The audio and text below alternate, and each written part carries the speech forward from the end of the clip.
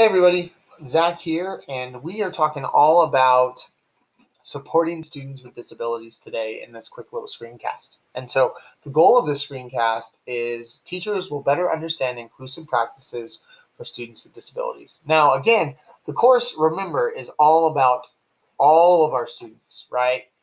But in having a course that's about all students, we know that special education is a part of that all, and oftentimes special education is a part of that all that has been left out of the all. So that might have been confusing, but the big idea here is if we're going to talk about all kids, we need to talk about students with disabilities and how to support them really well. And so I'm going to have you pause this video, and I want you to think about where you're at with this goal and whether or not you're in a spot where you need more support, where you're starting to understand, or where you're ready to implement. Feel free to pause it and think for yourself or reflect in some way. Awesome. So again, the value of all, leaning on the side of access over exclusion. So the reason that I'm talking about leaning on the side of access over exclusion is because in our historical models, that one-size-fits-all approach where there's one way to represent concepts, there's one way or a singular way to keep kids engaged, there's one way for kids to show what they know. Oftentimes in that type of design, you would move towards exclusion over access, meaning like a kid that doesn't fall in line with that singular path up the mountain, that kid, well, they're not appropriate for this setting because they don't fit on that path. Let's find a different setting with a path that's appropriate for them, right? Because that setting has more of a singular path. Now, I get that the word singular path is too simple for how even today or yesterday's classrooms are. We still had some good practices going on. We still had teachers that were differentiating and adapting content and making things as accessible as they could be. The thing that I'm trying to say is it was still really limited. The system was still designed with a very narrow view in mind of how a student accesses. And with that design as your primary value, when learners fall outside the scope of your design, they become a liability. They become something that requires all this extra work to come around and grab and support. The game has changed. The model has changed. Now we're talking about a model that is inclusive in its very nature and says that it is successful when it can include as many learners as possible. And the way that it designs for success is by providing multiple paths up the mountain, okay? So in a place that designs multiple paths up the mountain, you want learners that are dynamic in that space because it's a learning space and it wants you to inform new paths up the mountain, right? Like if success is, I know how to teach this in a bunch of ways, you're going to want kids in your classroom that force you to try new things and teach in new ways. Does that make sense? Because that's how the system is designed. That's the design, that's the primary value of the system. That is universal design for learning. We would lean on the side of access, not only because it's the right thing to do, but also because it provides more, like a learner that is challenging to teach, a learner that pushes you, is a learner that you're going to learn the most from and is going to inform your design skills more so than a learner that you don't really have a challenge in teaching. Oftentimes people identify students with disabilities as being challenging to teach. Whether we agree with that stereotype or not, the reality is any kid that pressure tests us is a kid that we should welcome within our classroom, and we should always have a bend of access in a universally designed classroom because we're always wanting to get better and learn more paths up the mountain. Hopefully that makes sense, but let's keep moving through. Hopefully you'll get some more information on it. So general education and special education, two sides of the same coin. The big idea around this is to just think of like every kid is a general education student. Every kid, right? Like special education is services. Even specialized academic instruction in a separate setting is considered a service, right?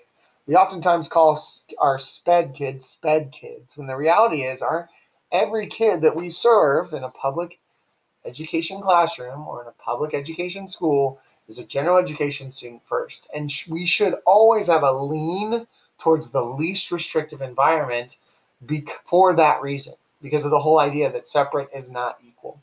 And so how do you do that is obviously the billion-dollar question, But first, we need to understand that we are talking about two sides of the same coin. We're talking about the same coin being this is a general education student and that needs or requires special education services. So here's a handy little infographic that I built for teachers out in Sanger.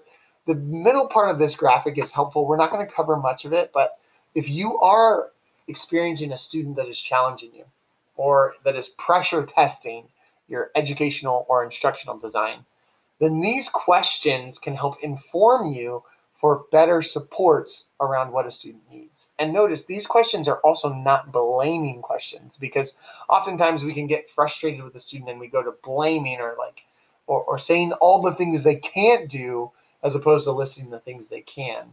These questions can help you because they push you to a space where you have to think about them from a design lens and not just a barrier like my kids can't do this lens. So that is this part that we're not going to talk a lot about. But here I want to key in on this idea of, again, two sides of the same coin. We have general education supports and then special education supports. General education supports really are based around universal design for learning. We're trying to design a general education experience that is inclusive in its very nature and supportive of any kid that walks through the door. So that by and large, most of our students get supported in general education because it's so flexible and accessible. We know, though, that there are times where some students still need specific interventions and supports and services. That's where special education comes in, or even MTSS model comes in to give those kids what they need and to support them where they need supports, because we know that there's always going to be kids that pressure test us beyond what we can handle within the universal design for learning scope. That's what we're talking about right now. So let's first go to general education, because that is really important. If we don't have this figured out and we start here, oftentimes we're building supports for an individual kid that we can solve with just a tweak in the universal access piece. So let's jump there first. As we always say, universal design for learning, the UDL guidelines guide everything within a universally designed setting. They give us all the information we need for how to provide multiple access points for a learner and to remove barriers related to engagement or representation or action expression for learners. And when we have a place that's designed really well with UDL in mind, sorry, I'm talking with my hands and shaking my head. Hopefully it's not distracting. A screencasting is always exciting, but where we design with multiple paths in mind, we promote access because a kid can find a path that works for them, or at least a path that works better for them than a one-size-fits-all approach. So this still does require ongoing collaboration with special education. General education teachers need to see themselves as special education teachers. Special education teachers need to still see themselves as general education teachers. We have to be able to cross over and talk to each other in order for this to work. And even from a tier one perspective, we can always learn how to better inform tier one by talking with practitioners that work with kids that tier one is having a challenge to support, right? So that's some big idea there on working with SPED. Contribution and implementation of GE supports within IEP. So a great thing about universal design for learning is it does give our general education teachers, general education practitioners, a lot of language that they then can take into an IEP, because they can talk about the representations that the kid responds to really well. They can talk about the engagement strategies and the collaboration strategies and the goal setting strategies and progress monitoring strategies that really support their engagement.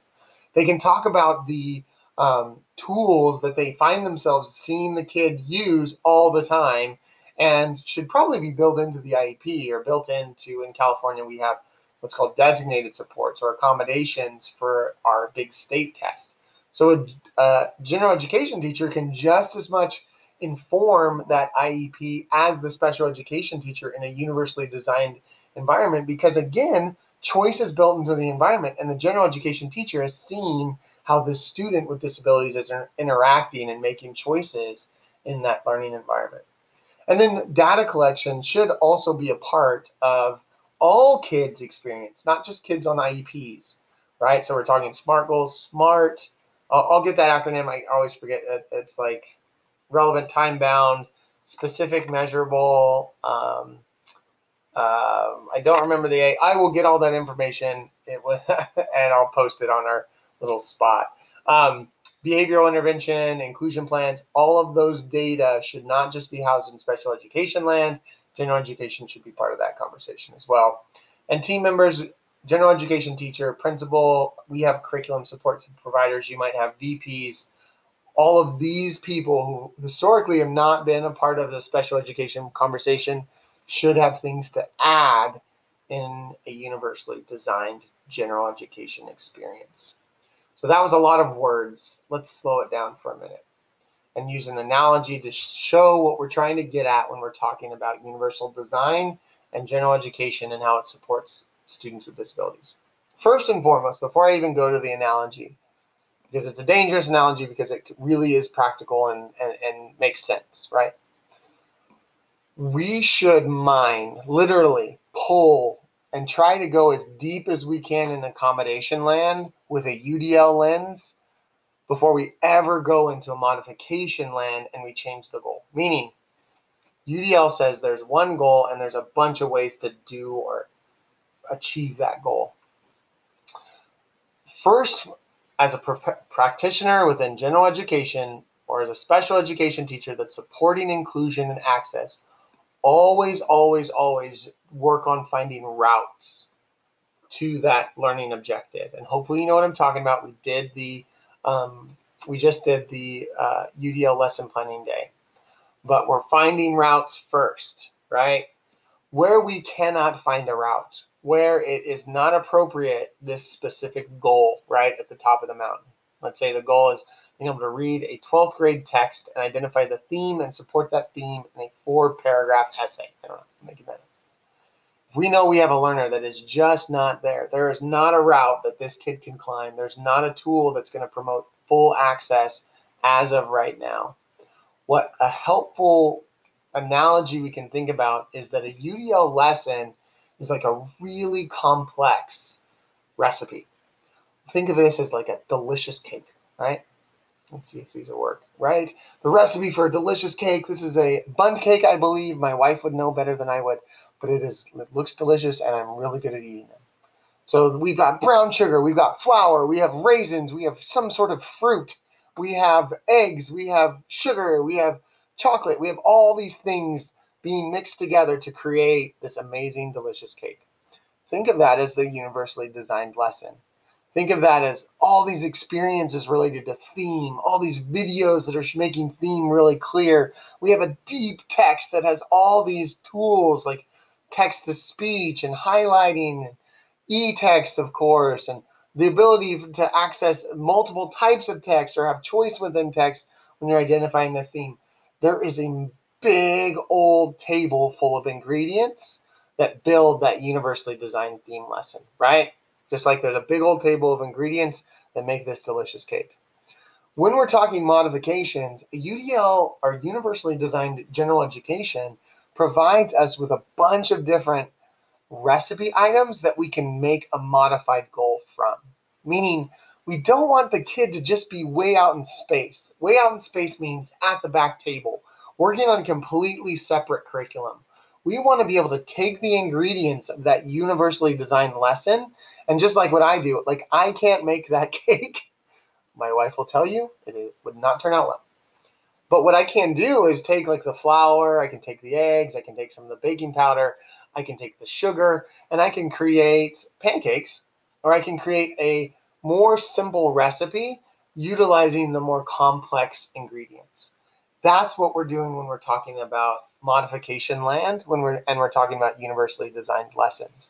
A universally designed theme lesson, if you will, you got to think that's going to have videos of theme. That's going to have characters, that pictures of characters, videos of characters, and text representation of characters. That's going to have all sorts of different options for how kids express their understanding and express that essay. So maybe they speak it and it turns into text. Maybe there's an outline or graphic organizer that they use. Maybe there's some sort of fancy tool that they think and it writes it out for them. I don't know if that's been created yet, but I'm sure it's on its way. So you get what I'm saying? Like there's all these ingredients here within that lesson. So now if I have a kid they're just not at a place where they're writing about theme from a 12th grade text. They still might be able to do theme from a video, which would be awesome. They still might be able to do a theme from a picture, which would be awesome. Again, it's a modified, it's a little less, it's a little further down the mountain. It's a plateau in the mountain, but not the peak. Or maybe we're going to say, okay, for theme is not appropriate for this student right now. We're going to look at character development. Well, in that universally designed lesson, we have a ton of interactions with characters because we have all these different representations of themes or stories that have characters deeply embedded in them.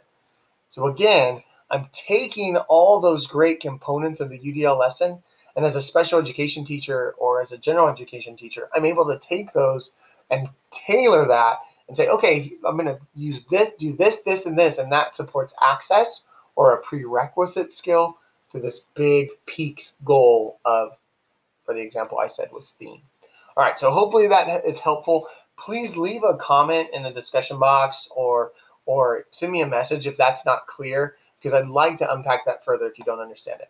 So that's when we jump into special education. Again, really supportive, crazily designed. It's different now around general education and our tier 1, so first best instruction, so that when kids really do still need specialized academic supports or when they need special education services, it's tailored for them, and the system isn't so overwhelmed over false positives or students that aren't actually needing these supports, that it can meet their needs where they are.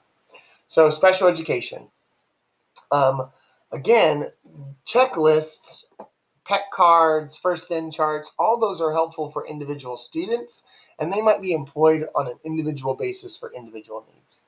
That said, pay attention to what you learn from doing these, because a lot of this stuff is stuff that then will inform you to make better global supports. So, but for sure there are times when this individual kid, when Zach needs a schedule chart, and it needs to be pictures, and it needs to be his that he has control over. Totally fine, promotes access, allows them to swim in a universally designed environment. Special education is all about communication across service providers. So special education really needs to think critically about how it's communicating the needs of those individual students out to the professionals that serve those students. And I'm going to show you some tools here in a couple minutes that help with that, but I can't underscore enough the importance of this communication process. Ongoing collaboration with GE, sharing specific learning objectives. So again, in a universally designed experience, that general education teacher, unless it's a co-taught model, that general education teacher still has a lot on their plate because they're trying to design multiple paths and options towards a singular standard-based goal. Special education teachers need to be able to share specific learning objectives, especially when they're modified, to that general education teacher in a proactive way, meaning before the kid walks through the classroom. Share what the goals are going to be for that kid and how that recipe that the general education teacher is working through, like which elements or ingredients of that recipe should be pulled and snapped in to create a learning experience that's meaningful for the student that might need a modified goal. Again, always try to exhaust those accommodated steps and then accommodated practice, but sharing what the objectives are and even what the path may be for a student towards meeting a standards-based learning objective. The communication really helps. Facilitation and implementation of SPED supports within IEP. So the special education teacher should really be holding the line in making sure that the supports that are mentioned and listed that are laid out in the IEP are in fact being carried out in practice. That also, they need to be aware of what specific data related to the needs of that individual kid that might not be the general education teacher's primary responsibility. The case manager is taking charge of those, knows what those IEP goals are, knows what the data is related to those IEP goals, and is creating a plan, right, that is setting out the goals that actually will snap in to the inclusive space so that it promotes access. Here's what this means. There are times where we're teaching students, and we're even like in the district that I've worked in, where we looked at the IEP goals and we're like, every kid's meeting the IEP goals. They're killing it with the IEP goals. But then when you look at their progress on classroom assessments, state assessments, district progress benchmarks, we're seeing these students are not making progress. So if they're meeting all their IEP goals but never making progress within the standards-based instruction, something's wrong. We need to go back and look at the goals and say, are these goals rigorous enough? Are they designed or tailored to the skills that we know that will provide access within general education? Special education teachers, case managers, even general education teachers need to constantly thinking about what are the skills this kid individually needs that would really, really be helpful and supportive of their experience within a universally designed classroom. So that happens from a special education perspective. The general education teacher doesn't know magic. None of us know magic. We have to know what our roles are. We have to know what we're trying to do in terms of support and what the ultimate goals are for the family and the student, so that then we can take those and snap them in place in a universally designed classroom or system. So the team members related to special education, again, special education teacher, service providers like physical therapists, occupational therapists, adaptive PE teachers, school psychologists, all of these team members are saying to the global system, to the tier one, to the first best instruction, hey, this kiddo, Zach who needs supports, here are the supports that would really be beneficial. Here are the goals and skills that would be really helpful, that would allow access to the standard-based instruction. All right. So again, we're talking about those tier three, even beyond the tiers of intervention. We're talking about the supports that are specific to individual kids and their individual needs. All right, so just a quick note around behavior. Reminder around like paying attention to what the behavior is communicating. We can spend some more time on this. I'm not going to go deep here, but just as a reminder, like for our special education and general education practitioners, what is a behavior saying when a kid's exhibiting it, right? Meaning, what is the antecedent? What's the thing that happened before the behavior happened? What was the behavior itself? And then what is the consequence, the ABCs of behavior? What is the consequence for that behavior? Meaning, every piece of behavior, every time you see a decision or choice being made by a student, there is something that choice is communicating. And so as practitioners, we have to be able to understand whether or not that's communicating that I want attention, I want stimulation, I want tangibles, I want escape. Just pay attention to what the behaviors your students are exhibiting, what they're actually communicating, rather than just being frustrated by them. All right, so let's jump into some tools and resources that'll help support this, and these will be linked as well as in our module for this week, so you can have some tools listed out and some exemplars listed out.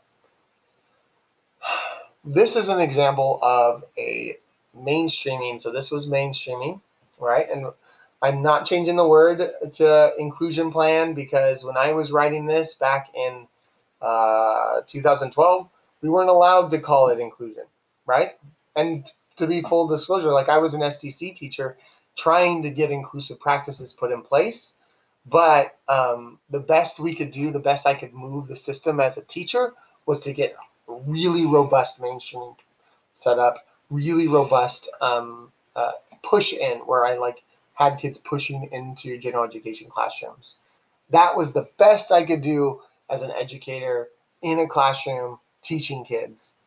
That's ultimately what made me lose my mind and have to get out of the classroom to say, no, like we can do better. I need to design or be a part of the group that designs a change to the system so that we can actually have true inclusion. But that mainstreaming word was still there, and I'm not going to lie to you, this specific example comes out of a mainstreaming experience, because you got to move from where you are. You got to build inclusive experiences from the spheres of influence that you have. So if you're a teacher and you have to call this stuff mainstreaming, call it mainstreaming, do it, put it in place, and make it build each and every year. If you're someone that's in leadership and you have the ability to give people more tools related to inclusion, to actually call it inclusion, then do it so that we can stop using these funny words and start just building access for kids. But that word there on the top was something that I hated writing it, full disclosure. But I'm happy that I left it in here. I honestly forgot that I did, but I wanted you to know why, because I was a teacher trying to do the best I could in the system that I was in to try to build more access points for my students. And now we're going to keep doing that, and hopefully at some point this just becomes inclusion. These are inclusion plans for our students. All right, so I'll get off that soapbox and get back into the tool itself. This is something that should be happening prior to the universally designed experience, prior to the lesson. Having a time where the general education teacher and the special education teacher collide and connect and do some planning. This can be 10 minutes, honestly. This can be 30 minutes. This can be done before school, after school. It's now going to be, it's awesome because it can be done digitally, where this gets turned into a Google Doc. The general education teacher communicates when they're going to fill it in. Special education teacher communicates when they're going to fill it in. And then it's ready for when the kids go into the classroom. It's ready for when they're being supported. So let's look at what the general education teacher fills in a template like this. So the general education teacher gives the team what the objectives are going to be for all students that week. What are the learning goals going to be? So students will learn to plan a story using a graphic organizer. Students will begin to draft using a flowchart and transition words. Students will complete vocabulary worksheet. That's what the general education teacher gave me. These are actually from real life classroom. And now the special education teacher is going to say, here's what inclusion, here's what access looks like for the student that's in your classroom coming from the special education service area. So students will learn to plan a story using a graphic organizer. Students will have a choice of drawing, writing, or typing out their story. Students will begin to draft using a flowchart and transitional words. Students will complete vocabulary worksheet. Notice some of these goals are a direct carryover. So I'm communicating to the general education teacher, hey, like the goals that are for your class that for all kids, or that applies to all kids. That applies to the kid that's walking into your door. That applies to the kid that we're including who has some more intensive support needs. But notice up here, I'm showing that, really highlighting that idea of choice. And this is a great example too. So the format carries through, like use the format. But here in a universally designed class, why would I even need to have this whole little caveat sentence of students have choice of drawing, writing, or typing out their story? That would be embedded into a universally designed system. And so maybe we don't even need this form for this specific group of kids or this specific kid. The idea remains the same though. We say, okay, general education, communicate what the learning objective is here. And then special education teachers communicate what the modified or accommodated support needs are here. Now we have a plan moving forward that the team has for the week. We also have this little spot where it's like information on accommodation modifications. That was a helpful tool. The really important thing to think about in a tool like this is that it has to be simple. And special education teachers, case managers, I'm talking to you because we have a tendency to be way more complex than we need to. And all the general education teacher wants to know is, how do I promote access? How does this kid, and I like the word, how does my kid, right, how does my kid that receives special education services, how do they access what I'm trying to teach them for the week? What things do I need to know about their needs for the week? Keep it simple so that then the general education teacher doesn't get overwhelmed, because in their mind, they're constantly thinking about, yeah, but I've got 30 kids. Yeah, but I've got 30 kids to support. So the more simple you can make it, the more happy they will be, and the more likely it'll be that the plan gets carried out. All right. So let's talk just for a minute about the IEP. This is an example of an IEP that we do out in Sanger, or out in the state of California. And the thing that I want to really highlight is that our general education teachers that we work with really need to understand what the learning goals are. They also need to understand what the accommodations are. And this is an old version of the accommodations page. But we need to be communicating clearly what the accommodations are that are going to promote success for that student, taking them from the IEP making sure that the teacher understands them, puts them in front of them.